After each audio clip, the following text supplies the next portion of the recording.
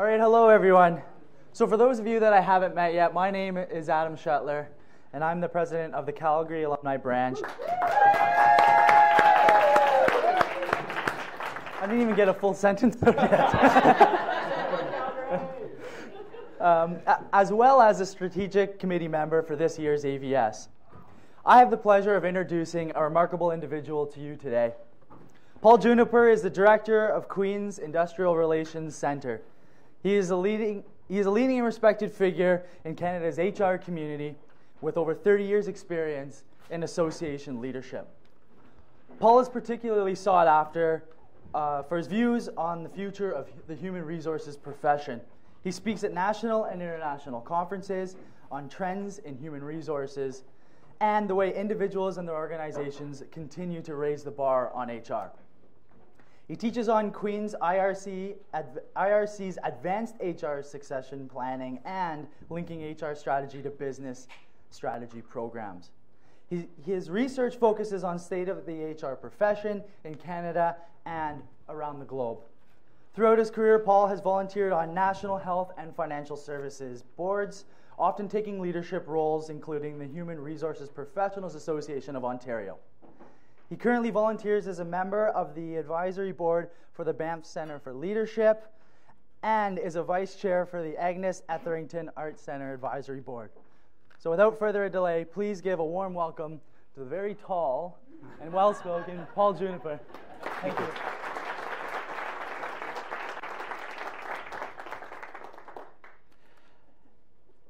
You know, when they have these programs, what's supposed to happen is you're supposed to have the really good speaker at the end and build to a crescendo. But I was here for the first speaker this morning, and wasn't she wonderful? So that's a seriously tough act to follow, and so I want you to understand that if this doesn't work out, you want to talk to him, okay? And so, Adam and Sarah, for what's about to happen, I truly apologize. If you were expecting that I'm going to stand up here and talk to you for an hour and a quarter about succession planning and how to do it, and basically use the format of this room that, you know, I'm at the front and I'm important and you're up there and you're going to listen and I'm going to fill your empty head with what I know, then I have very bad news for you, because that's not what's about to happen here. The IRC, which is where I worked from 1937, and we do skill-based training, and we do facilitated discussion based on adult learning principles. So what that means is you're going to do most of the work. So if you are in the middle of an erotic fantasy or thinking about lunch, I would like you to know that you need to come back into the room just for a few minutes and give me a chance, okay? I promise you that lunch is going to be good, so you don't need to worry about lunch, all right?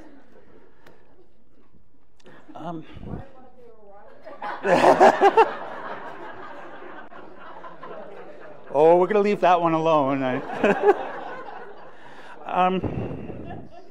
So Sarah, you should know, is a very, very good negotiator. So when she called me and said, would I come and do this? I said no. And she said, but. And in the end, here I am. So how many of you either have kids, want to have kids, or were a kid? Okay, so do you understand then the concept of malicious compliance? So I was in Australia 3 weeks ago, and I got this lovely, lovely email from Sarah. She does wonderful emails. If you haven't had one from her, you should get one, because they're fantastic. And she said, Paul, it's about the slides.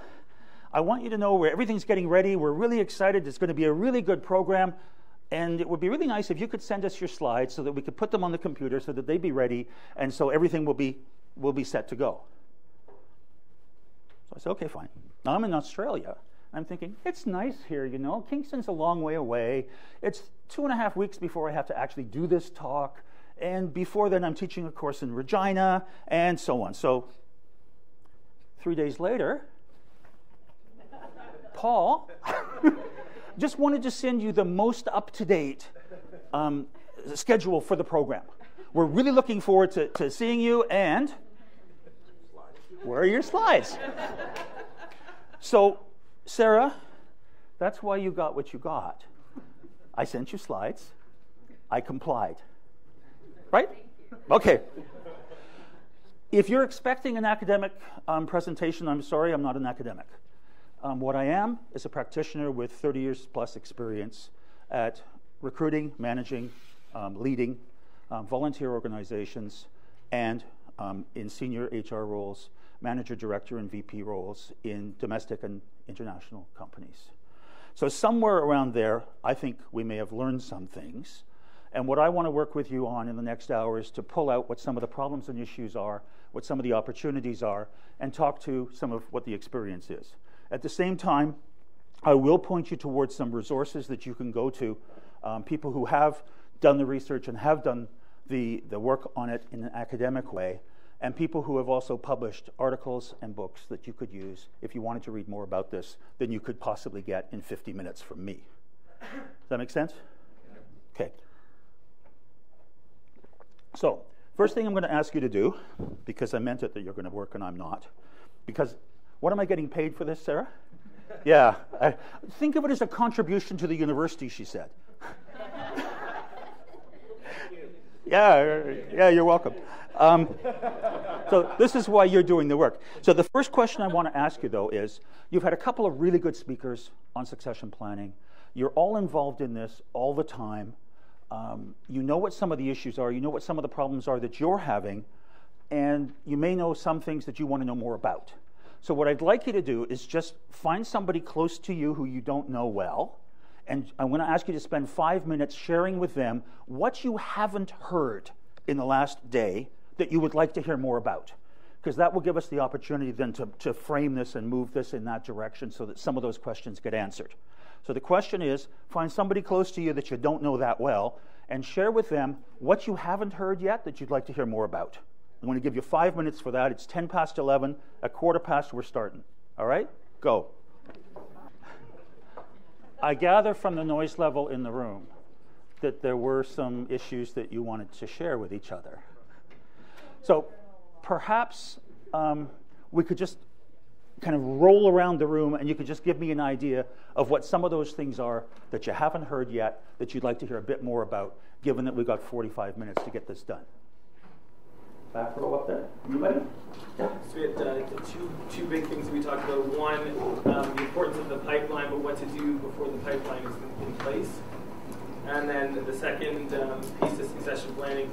It's a really interesting topic to talk about, and there's a lot of great ideas. How do you action that? Cool. And how do you build that in with the objectives that your group is trying to establish and everything else that you're doing? Given everything else you've got to do. Yes, okay. Yep. Is that ringing bells around the room? Other people? Oh, I'm seeing lots of heads. Okay. All right. What else? Yes? We were chatting about the paradox that is you have a really talented person, so you want to bring them onto the team, but you also have positions and structure, and so if they don't necessarily fit, or do you create a position for them, or what do you do? No, you take a square peg and you take them out and you go, right? Isn't that what we do? Right. Yeah. I was VP of HR. I know how these things work. And then we spend all our time complaining to the person that they're a square peg, right? Then we get into sending them letters, performance reviews, monitor. Yeah. Any of you heard of Marcus Buckingham? Marcus Buckingham was with the Gallup organization for many years. He's gone out on his own now, but he created something called Q12. Q12 is a tool that they use where they ask 12 questions, and they can predict what your turnover is going to be next year from the answers to those 12 questions. Marcus Buckingham says, some of you have children, yes? Yeah. Okay, so if your kid comes home and the report card has 10 A's and a C on it, what do you spend all your time on? Of course, right? Why? When they've got 10 A's. With employees, with volunteers, do we not tend to do the same thing? Does it make any sense? Take the C and give it to Tim, because that C for Tim is an A. Right? It's an A for him, and he can save your life, because otherwise we're going to pound you into the ground. And you're going to be very unhappy, and it's not going to work out. So Marcus Buckingham, have a look for him. He's really good. If you ever get a chance to hear him speak, it's worth it. And if you could ever get him come and speak to you, it's also worth it. course, he will cost you $50,000 US for an hour and a half. All right, what else? Yes? We talked about managing the egos and the difficult conversations that often have to happen around succession planning. Difficult conversations, yeah. And so how to achieve clarity on when it's going to happen, who's going to be involved, how to avoid looking like you're trying to push people out. Yeah. Well, of course, and you never want to look like that. Exactly. Yes. And then the other thing we talked about was that in some ways, good succession planning is also a look into the organization's future. Absolutely. Not just the leader's future. Oh, I like you. I should have paid you to say that. That's good. Good. You All right. Yeah. Okay. Anybody else? Yes. Mentoring. Mm-hmm. Mentoring. Yes. Unless you want to be the chapter president for the rest of your natural life, maybe you do. But if you don't, mentoring is a good idea. Right?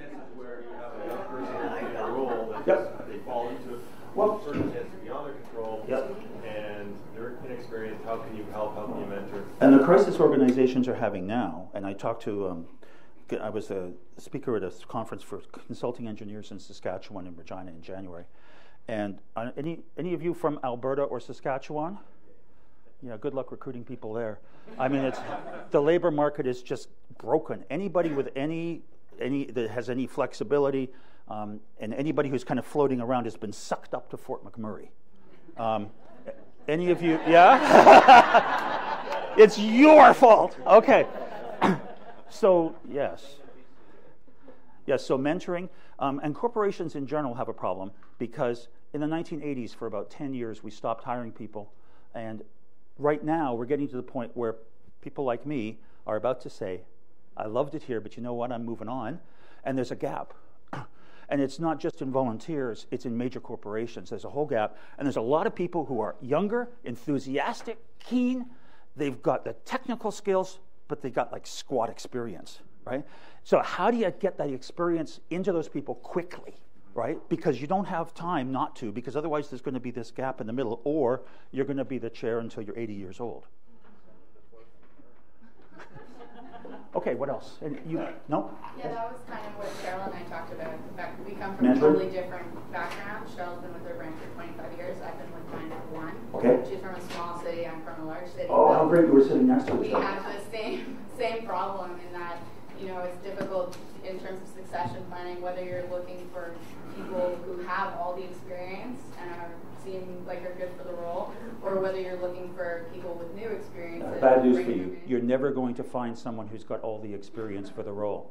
They barely exist. And again, in Saskatchewan and Alberta, forget it. Not happening. But it's kind of more to that point is, whether you're looking for someone currently inside or somebody outside, and how the training differs for that kind of. Yeah, this is the build versus buy decision. So just quickly, in terms of the corporate environment, build versus buy, you can always buy somebody in. It's going to cost you a lot of money, and you get their experience from where they came from, which may or may not fit where you are. So what happens when you buy somebody in, the chances of them being productive, helpful, and staying for any length of time is less than if you build from inside. The trouble with build from inside is longer. Absolutely. You have to have a plan. So a little bit of an emphasis and a hint of where we're going in the next half hour: planning, numbers, writing things down. So if you went into working with volunteers because you like people, I've got really bad news for you. It's like when I talk to HR people, and he says, why do you go into HR? Because I like people. Wrong. Wrong. And the executive VP for American Express Worldwide Leadership says, in fact, you should go into line jobs if you like people. You should not go into HR if you like people. And especially these days where it's really very much about metrics, measurement, and making a plan and following the plan, right? So those are things that, I don't know, they didn't teach me in HR school. And they don't usually teach you in volunteer school either. So we'll talk a little bit about that. Thank you. Fort McMurray. Are you really from the fort? I just moved up there a year ago, actually. Okay. And that's one of the things things I want to touch back on what was spoken about previously as well is that one thing that's very unique to Fort McMurray, and you find, is a very big transitionary city. A lot of people are always coming and going on different shifts, and it's always one of those, everyone seems to be on a 5-year plan or perhaps less. And yeah, they're going to get $175,000 a year for doing a job that's worth $60. Yeah. Yes, and they're not staying, right? Yeah.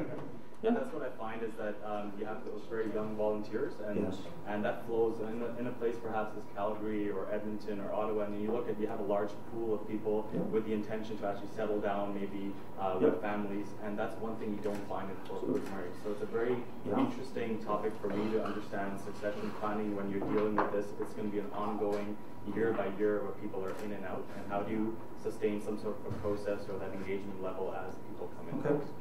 How many of you have been to Fort McMurray? Okay, those of you that have not, you must go. Find a reason to go. It's the most amazing. Well, yeah, it's only snow 11 months of the year.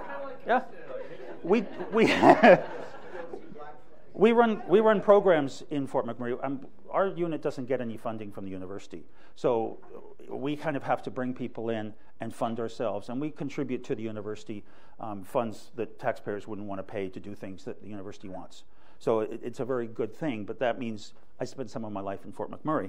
And the hotels in Fort McMurray, the thing you need to know about them is they're full 100% of the time, and they don't give a damn about customer service because it doesn't matter. But we'll start with that. When we go and we run our programs there, often hotels want to get us to come back.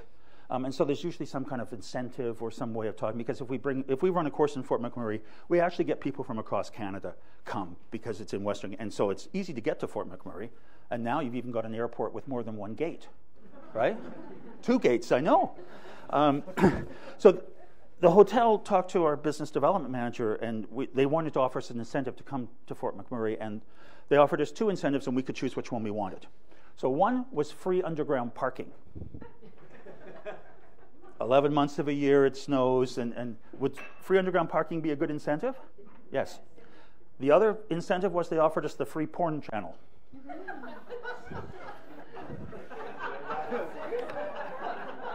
So immediately this picture of me sitting in the principal's office of the university explaining to him why we were but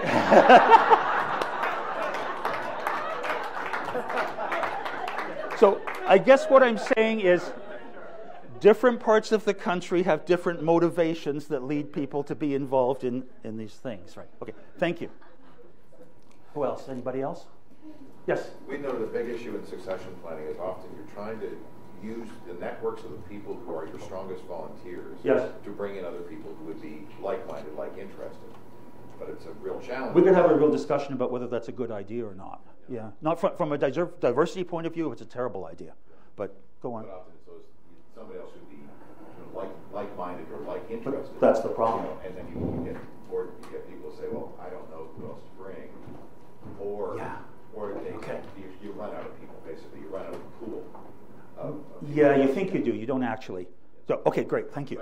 But in other organizations, they said they've had problems. I've had problems in other places, too. Okay. I mean, it is wonderful to have a kind of Queen's name behind you, right? I mean, that's always a nice thing. And it does make, and I know you think you're having problems with some of this, but against other organizations, you are not. I mean, the consulting engineers in Saskatchewan are having a terrible time because anybody who breathes oxygen and knows anything about engineering has been sucked up to the fort, and that's left the rest of Saskatchewan bereft. And so now Saskatchewan also has a lot of business and a lot of money.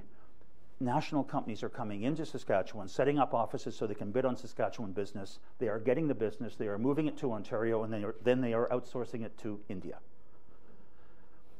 So the problem of attracting volunteers, and this is a global issue now. And of course, in today's world, with everybody being connected to everybody, and people wanting to spend all their life on Facebook, what is it that you're going to offer them that's going to make them want to come and actually spend an evening in the rain at one of your chapter meetings? Okay. Anybody else? Yes? Our group had come up with 2 points because we couldn't just... Yell it out. The first point was, what if you have multiple qualified candidates or perceived qualified candidates, how do you go about selecting Oh, I love that one. That's a great question. Thank you. I spent 10 years as a recruiter and an interviewer, and I got paid to bring people in. I know how to do this. This is a great question. Thank you. Sorry, the second one was... And a lovely problem to have. You've got multiple qualified people. I mean, your friends over here want to know how you're doing that, right? So talk to them at lunch, okay? The second question was, since succession planning seems to always fall on either the president or the top individual, how do you ensure that you... Let's start with no. How do you ensure, part of the answer to my second point was, how do you ensure you don't pick someone who's a copy of you or similar to you in terms of your skills, background, talents, personality? Yeah, I mean, it is a classic problem in recruiting that you hire people that look like you because they're great. It's called the halo effect, and you can look it up. I mean, this is one of the... And so in recruiting, one of the biggest problems, and the best advice I can give you on recruiting is don't make up your mind in the first 30 seconds when you meet somebody and then spend the rest of the interview trying to justify the decision you've made. Because that is what the research says we do. We do, right? Don't do it. It is so difficult to keep an open mind, but you really must. So, okay, anybody? One last one. Anybody? Yes. Sure. We've got a transition process that's stalled. How do we keep that? Stalled transition. You guys don't actually want to do that chapter president in Okanagan job till you're 95. That's a little long. Yeah. So, yeah, we need to create like a chapter president emeritus, and you can kind of come in and bless people and have a few drinks, and other people do the work, right? Yeah. Okay. All right. Probably, I would say the best piece of advice I'm going to give you, and after this you can go out and have coffee or whatever, is if you are going to be successful in succession planning in volunteers, you really must have someone who is accountable, and they must know that they're accountable, and they must know what they're accountable for in excruciating detail, please. And so, how many of you have volunteer boards, right? Yes? Everybody have a volunteer board that you're working? Anybody that doesn't here? Okay. So somebody on that board has to be responsible for recruiting volunteers, and it must not be the president. President already has enough to do, and you don't want their fingers in everything, and this is a good thing to get their fingers out of, because when you deal with the volunteers and recruiting volunteers, you're building the future of your organization. Because the people who are on your board should be coming from that pool of volunteers, and if they're not, there's something wrong. So I'm going to ask you to think about, over the past 5 years, how many people have been elected to your board who did not come from your volunteer pool? And if you're going to tell me that most of them did not come from the volunteer pool, then I think you're missing a huge opportunity in terms of development of people and giving people a reason to come and volunteer with you. All right? We start there? All right. I am going to come back to some of the points you made. I'm going to ask you to do another assignment, though, for me, okay? I'm going to give you, then this is a personal one, I'm going to give you like 3 minutes, so everybody paying attention more or less? I would like you to write down in 2 sentences or 35 words or less why someone should volunteer for you. You meaning you and your volunteer group. 2 sentences, 35 words or less, why should someone be a volunteer for you? Okay, how you doing? 35 words, 2 sentences.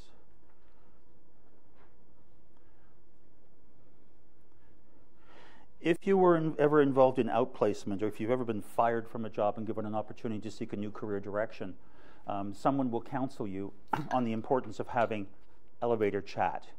So what I'm asking you to do and asking you to put 2 sentences together with 35 words is create elevator chat. Because many times we're trapped with somebody, or we have the opportunity to talk to somebody, we have the opportunity to recruit in just having a conversation, because that's where a lot of recruitment happens, especially for what you need. So you must have 35 words, 2 sentences that you can talk to somebody about and get them excited about why they should work with you before their eyes glaze over and they go on to something else. So I would like you now to find somebody next to you, and I want you to read to them your 35 words, and I want them to read to you your 35 words, please. Okay, so did everybody have a chance to back and forth with the 35 words? I got a sense there was a lot more than 35 words happening here, though. Could be wrong. But can I suggest that as an exercise for one of your meetings? That you talk to your volunteers and you ask them to do something like that. Because now I'm going to give you 45 seconds to go back to your 2 sentences, 35 words. And based on what you learned from talking to your colleague, I'll bet most of you would want to change what you said, right? That's because the first time we do it isn't always the best, especially in this kind of thing. So you might want to revise what you did and think about doing this in iterations. But this needs to be like a mantra so that it just comes out of you with sincerity when you're talking to people, because you are the best recruiters that you have for your organization. You talk to people all the time. And so if you can't do this well, this is a problem. And there's a lot of research that says, in Harvard Business Review last spring, there was an article about can you do strategy.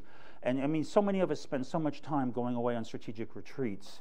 And when I came to Queen's, there was a shelf in my office of binders of strategic retreat planning for the last 10 years. Every year they went away and they did strategic plan and strategic retreat, and they put the binder on the shelf and nobody ever did anything.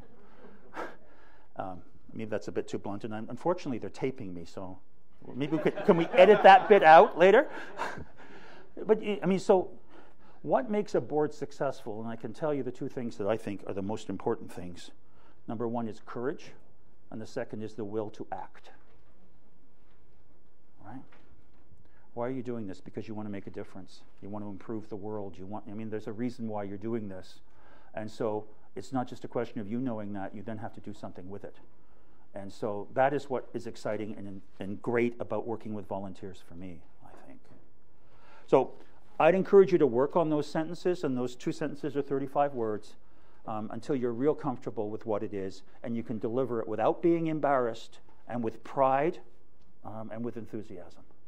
And when you can do that, then you can stop, okay? We don't have time to do that now, but that's your homework.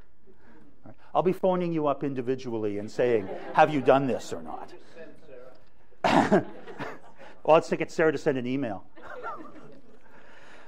All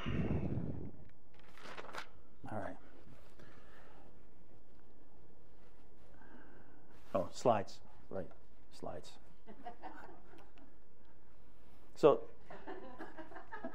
this is what we want, isn't it? We want a long stream of people coming and wanting to work with us and working to be part of our volunteer work. Yeah, I told you, they're not going to be little print on slides, and I'm not going to read them. So if that's what you were expecting, it's too bad. Well, I like pictures too. And people learn in different ways. There's a thing called Kolb's Learning Style Inventory, and it says we don't all learn the same way. I know that comes as a shock, especially if you're a parent who has a child who learns in a different way than you learn. That is so incredibly frustrating, right?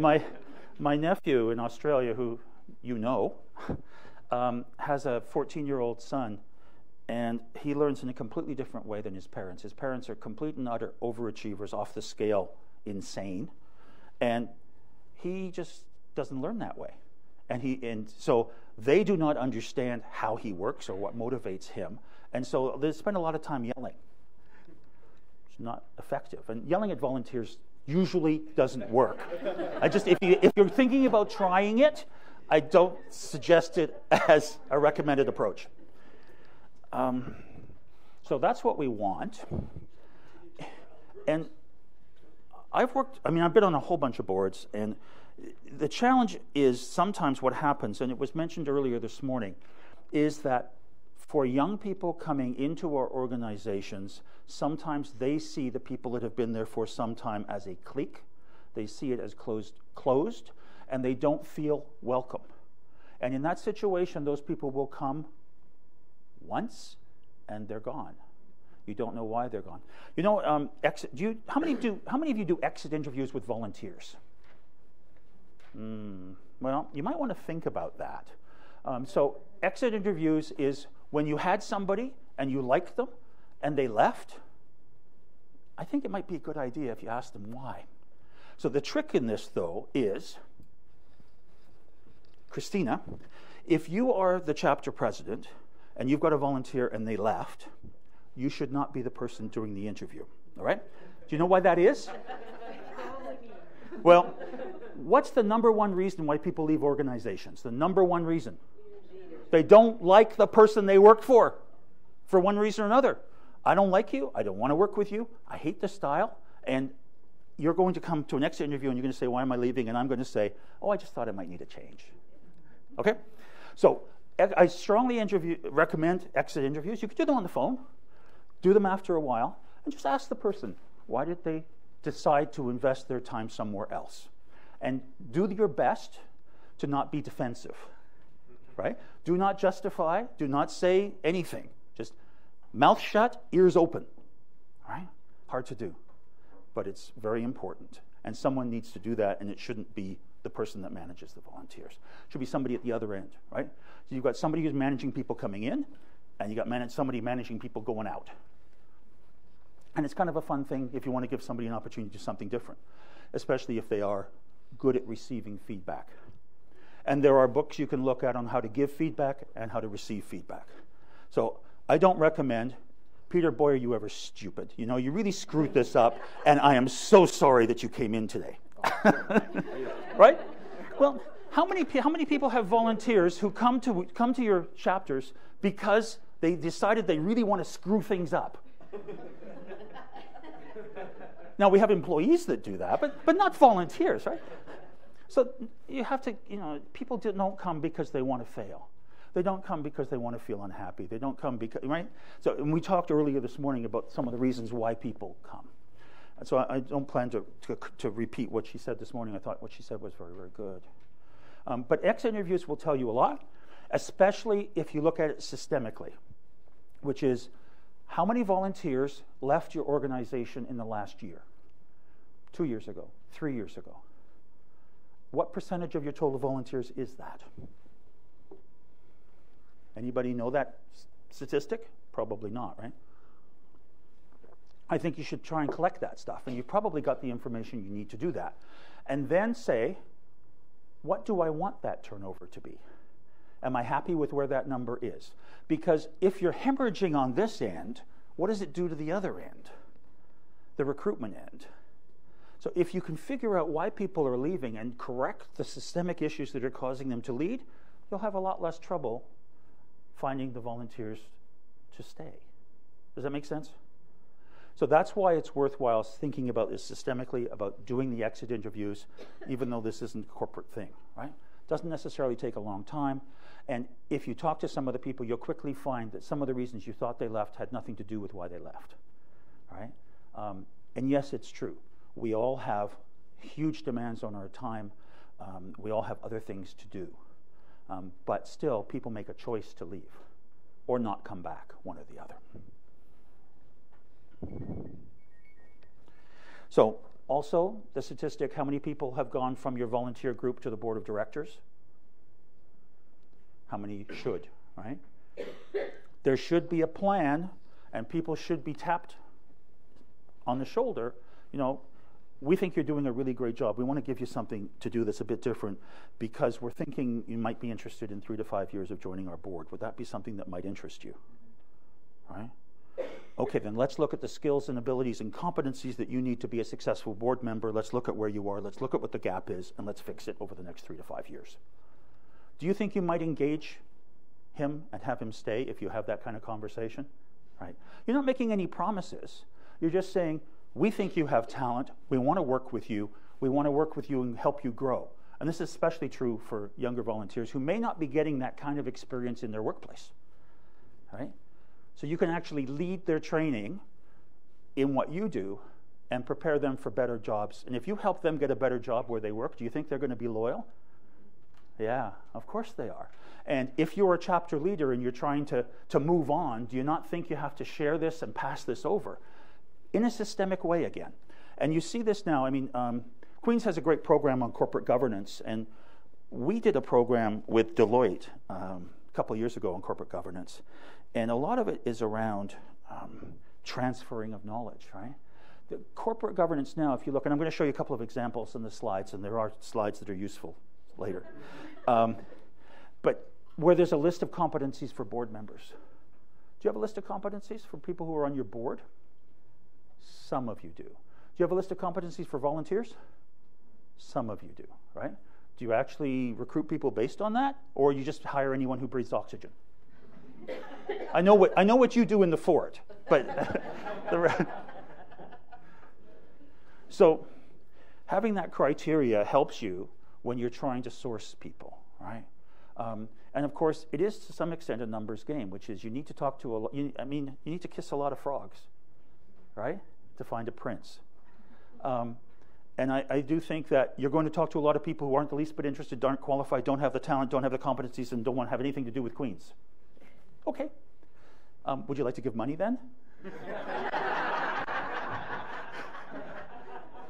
But then you move on, right?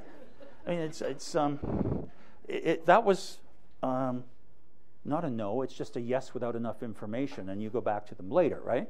But if you have that list of competencies that you're looking for, it gives you something you can actually talk to people about, and you can ask them, what do you think you're good at here? Is there something that we could interest you in, right?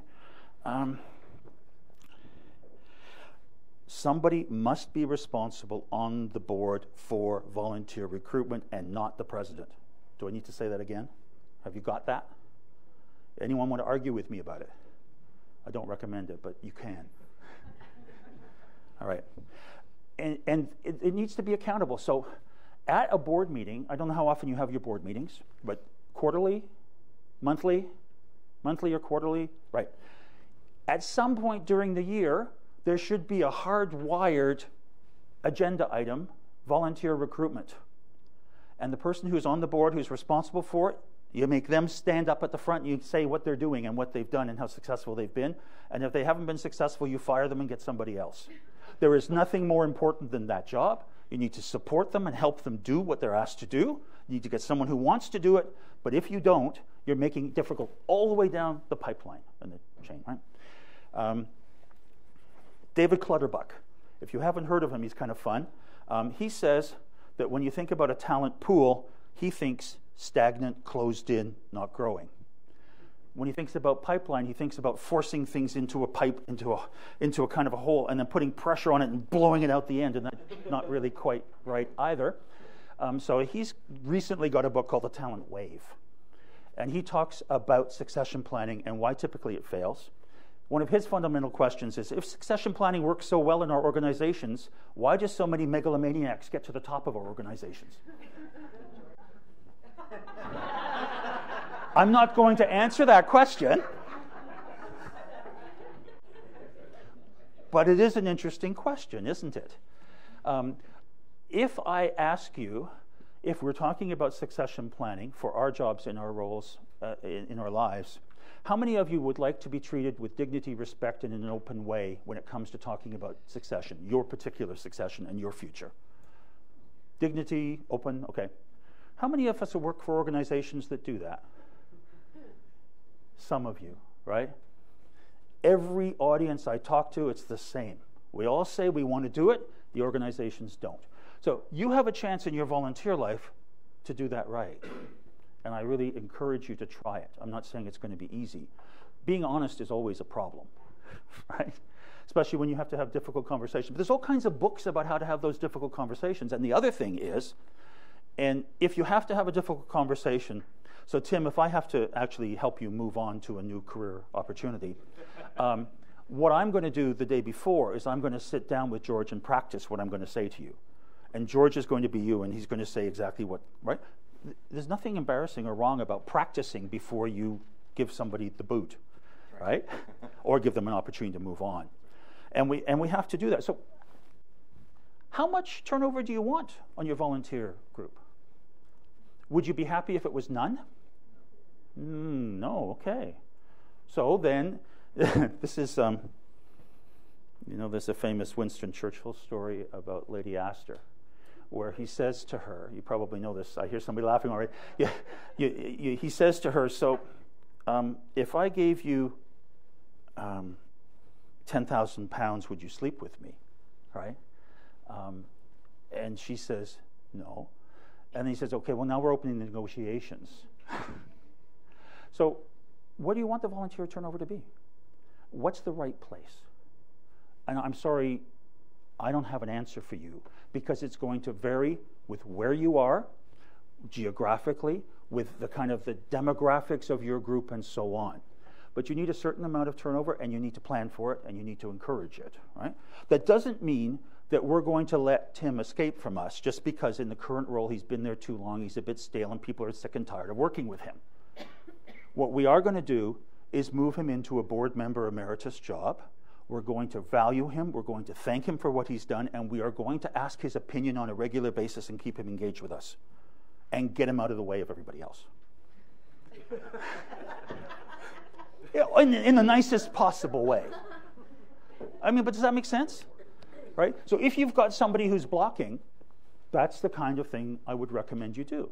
You're retaining them, you're still getting the benefit of their expertise in a positive way, and you're being good with them, and people are getting to see. Who is you? Do you need consensus from the rest of the board behind your back, or how do you affect that if they are in charge and they have an Oh, how do you bell the cat? Yeah. Yes. Especially if they're the one that's been there for 30 years and hasn't moved. Yes. Well, the board presumably is who elected that person. So in the grand scheme of things, the board, of course, can unelect them. But what I would do is I would do it around competencies and change. And there's a certain, I work with a guy named Gary Furlong. He says, after 7 years in your job, you need a new clown suit. And there's a time at which you can talk to somebody and say, we really need someone else to have the experience for a year or two of being president.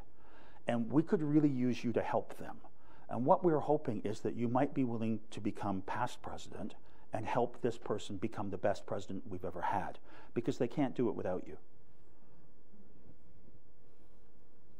Many boards have a president-elect, president, past president. And I mean, I love having a past president because I can give them all the really horrible, crappy political stuff because they've been around, right? I mean, you know how to deal with that stuff, right? You may have caused some of it yourself, right? So you give them an opportunity for a new direction at the same time, acknowledging their skills, their ability, and thanking them for what they've done. And you may find that might help. If not, of course, you can always go somewhere else. It is a very difficult thing. The other thing, and this is where you get to bylaws. I know people hate bylaws, hate them. I really like bylaws because the bylaws tell you how things are supposed to be. So if your bylaw does not have a sunset clause on how long somebody can be on your board, then I recommend you rewrite your bylaws and do it now. Not only how long can somebody be on the board, but that the fact they have to get off and not come back. Because a lot of them, you get a 6-year and then you can go away for a year and come back. Oh, God help us, right? So I don't know how long that should be, but your bylaws should encourage that kind of movement. And when you're setting expectations for volunteers, you should also encourage some kind of movement, right? You could always send them to the Fort McMurray chapter. They're looking for people, right? Does that answer your question? Yeah? Okay. I don't know what the next slide is. Shall we see? Oh, yeah. There are lots of people available, and sometimes they're in places where we don't normally look. In Saskatchewan, anybody from Saskatchewan here? No. All right. What do you think the fastest growing group of people in Saskatchewan is? Fastest growing group? Absolutely. Aboriginals. Companies in Saskatchewan that do not have a successful outreach program in the Aboriginal community are going to be very sorry very soon. All right? They need to look somewhere where they haven't looked before and see talent where they haven't seen it before. I'm talking to you. All right? If you're always looking in the same places, try and think about where else you might look, where you haven't looked before. Right? And one place, and Deloitte does this incredibly well, is in your own alumni network. So this is the volunteers that you used to have that left should be a really good source for people to come back. And you shouldn't be shy about going back to them in 3 to 5 years after they left and said, okay, now your kids are older, your wife is back from serving in Afghanistan, and we've got time now, maybe we could go back and start over, and maybe you'd like to come back and work with us again. Those people, you already had them, you liked them, you didn't want them to leave, they did a good job. Why wouldn't you call them up? And here's a way to do it that's kind of fun, is when you have one of your board meetings, why don't you have a wine and cheese reception afterwards? Or it can be cake. Generally, if there's food, people will come. Have people come and update them on what's going on. Have a newsletter that you send out to the people that used to be volunteers with you. If they want to delete it, they can delete it. If they want to unsubscribe, they can unsubscribe. But keep them in the loop.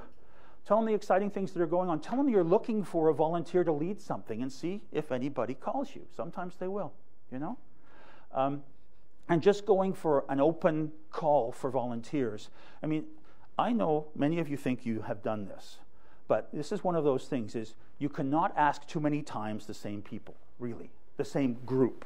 So if presumably Queen's alumni sends you a list or will send something out to anyone and everyone who's a Queen's graduate in Fort McMurray by postal code or something like that. Is that right? Yes? They'll help you with that? So how often are you using that facility to get the message out that you're looking for more volunteers? How often? Every 2 weeks. Okay. Calgary. You know, well. Yeah, Calgary's an amazing place right now. It's okay. I mean, you need to keep in touch and give people a reason to want to work with you, right? I mean, does it not need to be fun too? I mean, God, life is like so many things in life are just not so great. It's nice to go do some volunteer work with people you like, where you have a couple of yucks, you have a few jokes, and then you do some hard work, right? The hard work can be bunched in the middle, and then it can be sandwiched with the fun. But if you're not having fun doing this, then you need to, of course, ask the question, who would want to stay with you?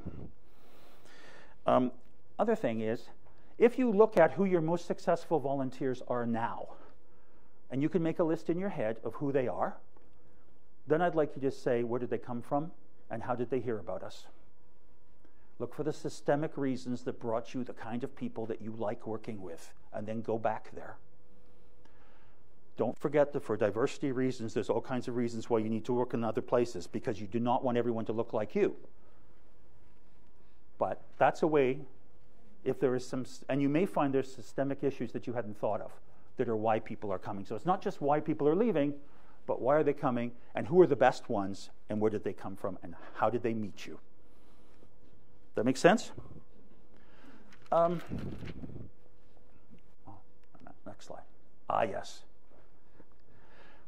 Most volunteer organizations have some issues with some people in some places around entitlement. I'm one of these people that believes you just have to blow that up, and no matter how difficult it is, you have to confront it, because it sucks the energy out of you, and it also blocks change. So I'm glad to talk to any of you later about some ways and techniques for dealing with that, but most of you may have some people somewhere who think, I've been in charge of the wine for the last 10 years, and I'm going to continue to be in charge of wine until I die. You're laughing, but you're laughing with me, right? So give them a chance to be involved in something else, like cleaning the washrooms.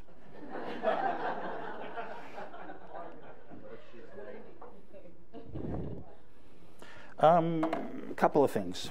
If you want to read a book about succession planning, the best one available is called Effective Succession Planning by William J. Rothwell. It's like 14th edition. It's very good. It's got all kinds of forms in it you can get from the library. It's not an academic book in that sense, but it's got forms and approaches and flipped charts and all kinds of things in it. If you ever get the chance to hear William J. Rothwell, don't. He's the most boring speaker on the planet. But he's really good at succession planning, and he knows what he's doing. And so what he has is something called the 7-pointed star. And we're at 12 here, so Sarah, 10 more minutes? Can I do that without getting the wrath of the people in the room? May I ask permission for 10 more minutes? Is that okay? All right. So there's a 7-pointed star, and I will get this to you, Sarah, and maybe you could distribute it or if people want it. So there are 7 steps. Step number 1 to having successful succession planning. Step number 1 is make the commitment. If you do not find people who are willing to commit into leading this, to making it work, to running it, to measuring it, reporting on it, and doing the work, then please don't do this at all. Just stay where you are. Because the worst thing you can do is start to do something like this and then not do it successfully. So make the commitment, and there are some lovely lists in that book of what that means and how you do that, right? How do you get commitment from people? How do you know if you've got it? How can you prioritize creating commitment, right? Number 2, assess the present work and people requirements. So what do you need to make this chapter run and make it be better than those darn people in Calgary who never shut up about how good they are, right? Oh, sorry, you're in the room, I forgot.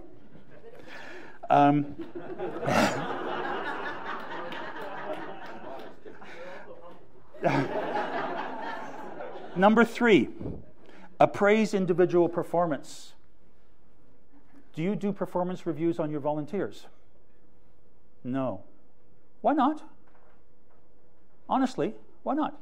Why don't you sit down with them once a year and say, these are the things you're doing that we just love. There are some other things we'd like you to do, and here are some things that we'd like to suggest we might help you with. So I'm not saying that this has to be in any way a negative experience for anybody. I think it's respectful to say this is how we respect your time. These are the things that you're doing that add value to what we're doing, and we're grateful. And here are some other ideas. So it doesn't have to be fancy. You could have a one-page piece of paper, and whoever is in charge of volunteers once a year, you fill out this piece of paper with people's names. Right? And you can have things on it like there were 12 meetings, and Kelly showed up for 2. Well, that's a perfect time to have the conversation about how committed are you and why can't you come to our meetings. And if you hear, I can't come to your meetings because they're always on Tuesday night, then you might want to consider moving the meetings around so they're not always on Tuesday night. If you can manage to do that, because that's not such a terrible thing to change, if that will get somebody there who you want in the room. All right, so appraising performance. Assessing your future needs. So do you do strategic plans for the chapters? Yes. Yes, people have plans. Like 5 years from now, do you know where you want to be, what you want to be doing, how many volunteers you want, what you're going to be doing with those volunteers? You might want to think about it, because that's where having the vision allows you to provide the leadership, allows you to get people excited, and helps everybody get everybody on the same page. They're all going the same direction. There's a slide about that later. Okay? So some kind of plan. And it doesn't need to be a binder on a shelf. God help us, that's not what we want. What we want, though, is something we can all agree to that comes from the board, that the board has discussed, that comes to you and says, this is where we're going, this is what we're trying to achieve. Because when you do that, then you can assess your future needs against the current people. And you can see what the gaps are between what they need and what they have, and you can then start talking to them about how we develop them, how we work with them, and how we grow the organization. And of course, the last thing you want to do on succession planning is you want to evaluate how well you've done. Right? And right now, you're in a place where many of you, I think, you're not really even collecting the numbers yet. So collect the numbers, look at what you currently have, look at what you need in the future, look at the training opportunities, develop a plan, work with the individuals. None of this actually takes a huge amount of time. It just takes a plan. It needs someone to be accountable and responsible. Remember what I said earlier? Someone needs to be responsible for the volunteer side of what it is in your organization and responsible for specifically for recruiting volunteers. And all the rest of this kind of falls out of that. Okay, I'm going to show the slides. Okay. But I mean, we want something where we can be proud of what we've done and where we've done it. I mean, I'm very proud to work at Queen's. I love working here. And it's a great place to work. I get to go across the country, actually around the world, and talk to people. And usually I get paid for it. And no, I didn't mean that. No. I'm grateful that you called me. I really am. Because this is quite a different group than I normally talk to. Right? And so for me, it's exciting to have the opportunity to tell you how I think some of the stuff that happens in the corporate world can actually be used effectively in volunteer. Here's some places to look. McMaster University, DeGroote School of Business has Directors College. Rotman has the Institute of Corporate Directors. And of course, Queen's Executive Ed has Governance Program. Any of those sites will spill out all kinds of information that's available for free. So I'd be going and looking. This is around measurement, keeping track of things, and having a sense of where you want to go. If you don't have a plan for where you want to go, how do you know when you got there? And you should be doing that with the volunteers, right? Just like you do it with the financials. How much time do you spend with the financials? Lots, right? How much time do you spend appraising volunteers, recruiting volunteers, and talking about volunteers? Make it part of your regular board meetings to have some kind of discussion about volunteers and have somebody come and talk about it. This is just a statement about the skills and experience of people who are going to be nominated for directors, what they need to have. So areas of skills and experience, not-for-profit sector, and the table I'm going to show you shows the experience, qualifications, attributes, and skills that people need. And across the top, which ones people have. This you can work with your volunteers on. You can create this kind of a table. You can see where the gaps are. You can see where the development needs are. And you can talk to people in a realistic, positive way about what they might want to do in the future when they get to see what some of the other opportunities are. This is corporate governance at the top level, but there's no reason that this can't be brought down. Canadian Pacific, Calgary. Oh, there we go. Calgary. These are good people. The VP of Canadian Pacific for People, Peter Edwards, is a great guy. If you don't know him, he's worth talking to. Queen's grad, MIR, and he comes and does all kinds of work for us for free that you might, if you're looking for somebody to speak at a chapter meeting, he's very good. And here's what they have. You see that in some detail. You can steal this stuff, folks, right? Steal it. Modify it to match the needs for your organization. Change the titles. But the content is there, and it tells you what somebody needs. That's from Canadian Pacific's annual report. Came out last month. Okay? You see the list that, again, I mean, I can give, Sarah, I can give you the, and you can distribute that, yeah? If anyone would find that worthwhile. This is not rocket science. It doesn't take a huge amount of time. You don't have to do examinations. You don't have to take a 13-week course 3 hours a week, right? You can do that fairly closely, I would have thought. So sometimes we need a new clown suit. Just need to look at what we do and look at it in a different way. Have fun at what we're doing. Provide recognition for everyone who contributes their time and their effort to support what you do. Recognition means different things to different people. And so I want to give you an example. We do quite a lot of work with Fairmont Hotels, and we go to the Empress in Victoria. And they had a woman there who had 25 years experience in housekeeping, and she was going to retire. And in terms of recognition for her, they did not give her a watch. You'd be glad to hear. They said to her, "You've been here 25 years cleaning rooms. What would you like for us to do for you to recognize your transition into retirement?" So, in the courtyard behind the Empress Hotel one morning, at break time, there was a steel drum with a fire in it. And she and her friends came to the steel drum, and they stood beside it. She took off her shoes, and she threw them in the fire. That's what she wanted, to recognize the transition, to get rid of the housekeeping shoes. You can ask people, and often what they want in terms of recognition doesn't actually cost a lot of money, right? It's about looking somebody in the eye and sincerely thanking them for what they've contributed and what they've done. And just as I'm going to look you right in the eyes now and thank you for inviting me, and thank you for giving me the opportunity to have this talk with you. I've really enjoyed it.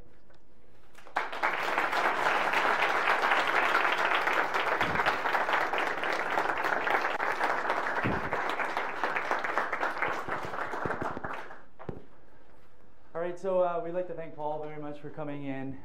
It was a very thought-provoking and candid conversation, I think, for all of us. Sorry about that.